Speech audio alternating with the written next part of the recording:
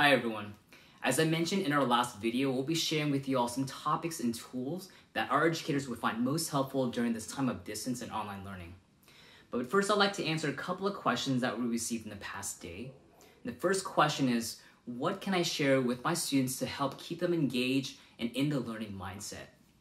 Something we do at the TGR Learning Lab is we really like to promote the culture of inquiry. So we ask students to ask questions about things they see in their activities, in their daily lives around the world. And one of the ways we do that is we actually use a website called What's Going On in This Picture, which is developed by the New York Times.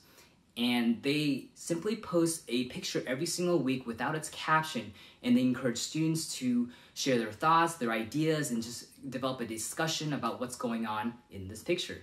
So you can simply access that by doing a quick search with the New York Times and typing in what's going on in this picture, and you'll be able to find an archive of all the pictures they use every single week.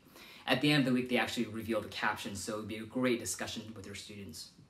Another question we have is, where can I access content that I can quickly share with my students?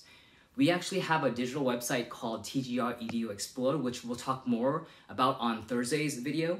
But this site has student-led digital experiences where students can go right off the bat with no login, it's all free, and simply explore different types of topics. For example, we have one called Following Nature's Lead, which allows them to take a look at biomimicry through a virtual squid dissection. So highly recommend that site. It's tgreduexplore.org, and you'll find a variety of different digital experiences that your students can go through. And with that, I'd like to hand it over to Jason Porter, who will be giving us an overview about how to use the free Zoom video conferencing tool to maximize collaboration and distance learning. Hello, my name is Jason Porter, a member of the TGR EDU Create team at TGR Foundation.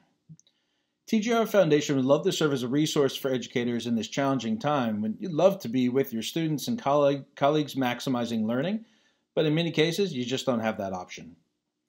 Hopefully you've seen from our e-blasts and other communications that we're going to be offering a series of videos and interactive digital workshops to have educators come together as a community and figure out how can we keep learning going even if we're not together.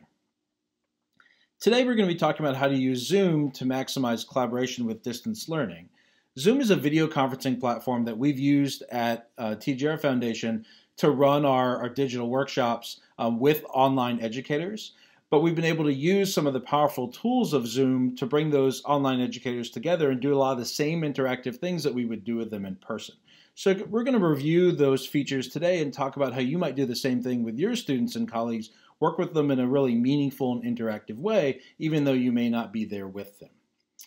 Another reason we're talking about Zoom is that they've recently, the Zoom company has recently made these free educator accounts a little more powerful. So let me share with you some information about that.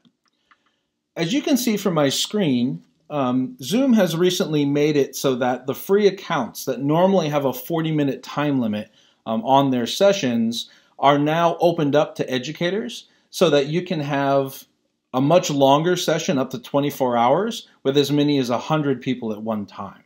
That normally is something you'd have to pay for with Zoom. But now you can get that through the free account. So really giving a lot of power and opens up all those great tools that Zoom has to offer to work with students and colleagues through distance learning. So let's talk a little bit how you would go about this. What are the steps that you would go through? So the first step is that you have to sign up for a free basic account of Zoom. You may already have that. If you do already have that, then you can move to step 2. If you don't, then you can come and click the link to sign up for your account. All of the links for you to be able to go to Zoom and interact with these steps are below in the description. So please look underneath the video and find those links for you to start this process. Once you click on that link, it will take you to an area that looks like this where you can sign up free for Zoom. You have to use your work email address, and this is a pretty important point. You can't use a personal account like a Gmail account or something like that. Use the email address that the school provides to you. And this is going to be important to be able to verify you as an educator so you can unlock the power of these accounts. Once you've signed up for your account, then you will come to step 2, which is a matter of filling out this form below. verifying the information about you and your school, and then you click Submit. Once you click Submit, Zoom will contact you in a short period of time, verify that you are in fact an educator, and then open up the time limit on your free account. So giving you a lot of power to use with your students. The other thing that I want to point out to you is that today we're talking about how to use Zoom for some of these resources, but I also want to let you know that Zoom has a lot of videos and training already built into it. Again, this link is going to be found underneath the video, and so please check that out. But it just shows you that there are a lot of different features that Zoom has, and there are training videos that they have to help you figure out what are the different things that you can do. We're going to go over some of the features that really help it be interactive when you're not with your students or with your colleagues. But please refer to these links as well, because it'll help you do some of the other basic and more advanced features that Zoom has to offer.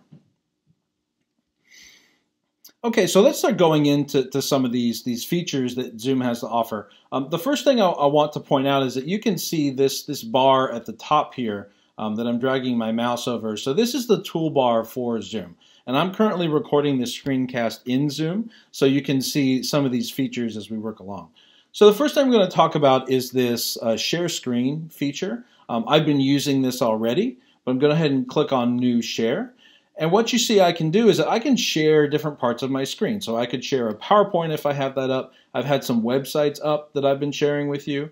There's also things like Whiteboard, which allows you to write on a whiteboard just like you would with your students. And then some other options as far as sharing phones and things like that. So a lot of power to share screens. When you share these, it allows the people that are joining the Zoom meeting, your students or your colleagues, to see your screen and interact with them. Another feature, and so if we looked at some of the more advanced here, is that it allows you to share parts of your screen. You can also add additional cameras. You can add files. And the students or colleagues that are joining you can also share their files too. And that's a feature that you can unlock where you can share files, they can share files, making it really interactive. Right? So if you're having students, say, work on a Google Classroom document or something that they've saved on their computer, and then you want to touch base with them over Zoom and have them share what they're working on in real time through their screen, that might be a good feature for you. Okay, so we're going to go back to the PowerPoint that I've been sharing to look at some of these other features. Okay, another really important feature I'd like to share is this polling feature. So I'm going to click on the polling feature here. And so this does exactly what it sounds like. It gives a poll or a survey, questions that you can ask students.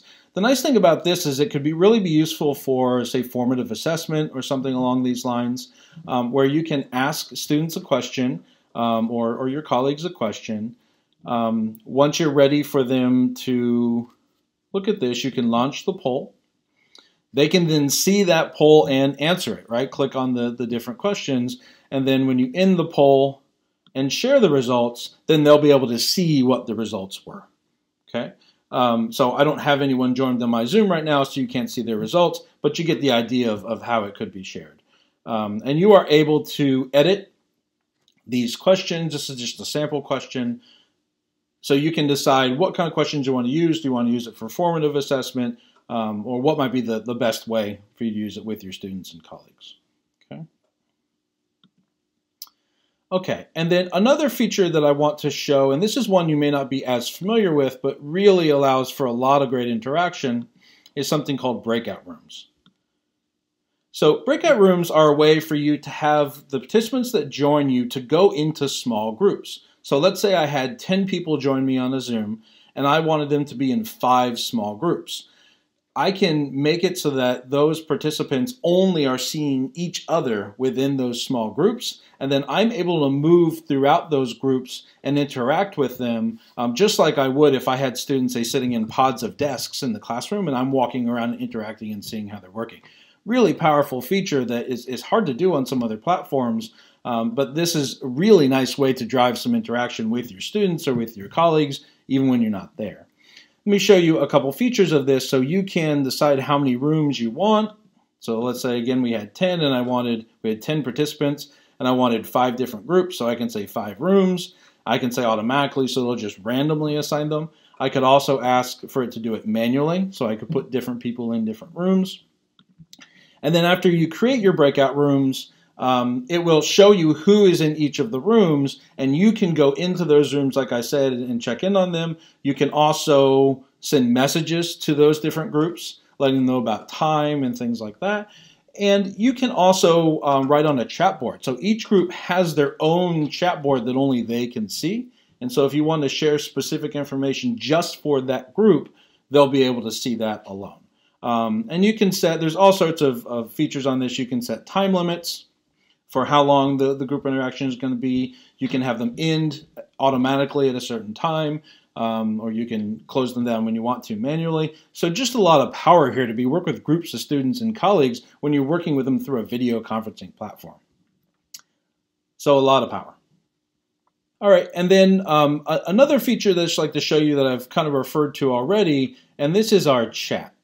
So a chat is a common feature for video conferencing. So I'm not going to spend a lot of time on this, but just want to show you one of the ways that we use this to great effect is the sharing links. So let's say I wanted students to go to Google. I can type Google into that chat platform. They can now scroll over that link and click on it and go there. So a nice way to just share different things that you want your students to work with. And could also do some formative assessment, could have students check in, could have them reflect on things they're learning. So just another nice way of having them do some text interaction, along with being able to share in groups, along with being able to see their faces and share directly. So just a lot of flexibility and different things that can be done. And then finally, I'll just mention that you see along this bar lots of other features I'm not going to go into in detail right now, but there are things like annotate, which allow you to draw on the screen. The whiteboard works in a similar way. You can manage your participants, so deciding if microphones are on or off, and the ways in which students are going to use their cameras and things like that. So just, again, a lot of control, a lot of different things that you can do. I do recommend, finally, that you go into, click on that Zoom link for the training. Once you get your free account, it will go into a lot more detail on all these features, and you can really start to unlock the power. So really do invite you to get that free account, start looking at some of these features, see how it can be used with your colleagues and students, and then jump in and start doing that. We at the TGR Foundation are definitely here to support you in that. You can leave questions or comments or ask for support underneath this video in the chat feature. So please do that, and we would love to help you as you're trying to figure out how something like Zoom can be used with your students and your colleagues. Last thing that I would just want to share with you that's related to some of the things that we've been talking about is that currently many of the phone and utility companies are supporting people with Wi-Fi. And so again, this link, you're going to see this below just to share some of this information. But for example, some of the large companies like Comcast are offering free Wi-Fi sites and also making it so that people won't lose their connectivity if they're having a hard time covering Wi-Fi bills and things like that. Many of the utility companies are doing something like this. So just want to make you aware that if your students are having a hard time getting connected over Wi-Fi, and that's something that's holding you back from doing some of this interaction, please take a look at, for example, this link below and learn more information about how they can stay connected or get connected if they haven't been in the past. So hopefully that will make it more available to more students, and so that you can really unlock the power of this Zoom to use in this challenging time. Okay, so that's all that we have to share with you today. I hope you found this video helpful. Again, any questions, please leave them below in the comment section. Check out the descriptions for our schedule and the other things that we're going to be providing through this time. Please reach out to us. We're really excited to be working with educators and figuring out how we can make learning happen, even though we're not there with our students. Thank you very much for joining.